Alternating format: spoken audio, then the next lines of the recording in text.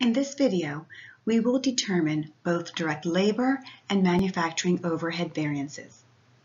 Before we take a look at these variances, I just want to remind you that if actual costs are less than our standard cost, this will result in a favorable variance.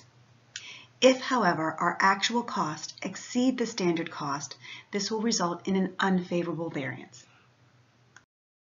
The process of determining the direct labor variance is the same as for determining the direct materials variance. The total labor variance is calculated as the difference between the amount actually paid for labor, not materials, and the amount that should have been paid based on standards.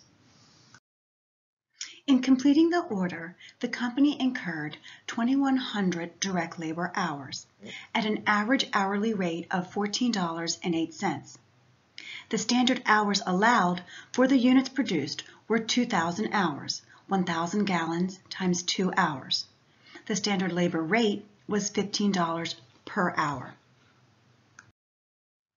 The total labor variance is calculated as the difference between the amount actually paid for labor, so our actual hours, which were 2,100, times the actual rate of $14.80. The amount that should have been paid is $30,000, which is the standard hours of 2,000. Again, if each unit requires 2 direct labor hours and we produce 1,000 gallons, that means we should have used 2,000 hours, and we multiply that by the standard rate, which is $15. The total labor variance is $1,080, and it is unfavorable because the actual labor costs exceed our standard cost. This variance is caused by differences in the labor rate or differences between the actual number of labor hours and the number of labor hours that should have been worked for the quantity produced. We need to calculate both a labor price variance as well as a labor quantity variance. The labor price variance results from the difference between the rate paid to workers versus the rate that was supposed to be paid. The labor price variance is calculated as the difference between the actual amount paid, in this example it's $31,080, and the amount that should have been paid for the number of hours worked. We use actual hours, which is 2,100, and we multiply that by $15, which is the standard rate for labor. The labor price variance is $420. And this is favorable because the actual rate is less than the standard rate. The labor price variance can also be calculated by multiplying the actual hours worked by the difference between the actual pay rate and the standard pay rate. In this example, we would take 2,100 and we would multiply that by the difference between the actual and the standard pay rate. In this case, it would be 20 cents, and we would arrive at a favorable variance of $420. Again, we know it's favorable because the actual pay rate of $14.80 is less than the standard pay rate, which is $15. My preference is to use the alternative formula. The other component of the total labor variance is the labor quantity variance. The labor quantity variance results from the difference between the actual number of labor hours and the number of labor hours that should have been worked for the quantity produced.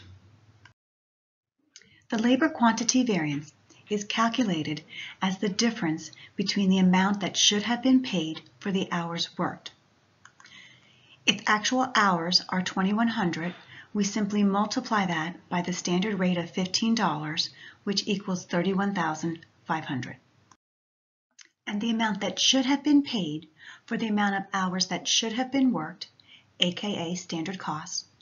So we simply multiply the standard hours by the standard rate for labor, which equals $30,000. The labor quantity variance is $1,500, and this variance is unfavorable because they used 2,100 hours to produce 1,000 units. The standard called for 2 hours for each unit, or 2,000 hours. The same result can be obtained by multiplying the standard rate by the difference between the actual hours worked and the standard hours allowed. We simply multiply the standard rate, which is $15, by the difference between the actual and standard hours, or in this instance 100, to arrive at a variance of 1,500.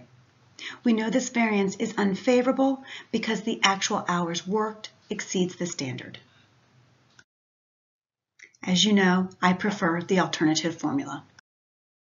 The total direct labor variance of $1,080 consists of both a price and quantity variance. These variances help managers determine if they have met both the price and quantity objectives regarding labor. The same result can also be obtained from using this matrix. Labor price variances usually result from two factors: paying workers different wages than expected, or misallocation of our workers. The responsibility for the labor price variance rests with the manager who authorized the wage change. The production department generally is responsible for this variance if it results from misallocation of the workforce. Labor quantity variances relate to the efficiency of workers. The cause of a quantity variance generally can be traced to the production department. The cause of an unfavorable variance may be poor training, worker fatigue, faulty machinery, or carelessness. These causes are the responsibility of the production department. If, however, the excess time is due to inferior materials, the responsibility falls outside of the production department. For this exercise, you will be calculating a total labor variance as well as the price and quantity variances. The solution will be provided in the next video. The total overhead variance is the difference between the actual overhead cost and the overhead cost applied based on standard hours allowed for the amount of goods produced. This company incurred overhead cost of $10,900 to produce 1,000 gallons in the month of June. In Learning Objective 1, we calculated the predetermined overhead rate to be $5. To find the total overhead variance in a standard costing system, we determine the overhead cost applied based on standard hours allowed. Standard hours allowed are the hours that should have been worked for the units produced. Overhead costs are applied based on direct labor hours. Because it takes 2 hours of direct labor to produce 1 gallon, the standard hours allowed are 2,000 hours, 1,000 gallons times 2 hours.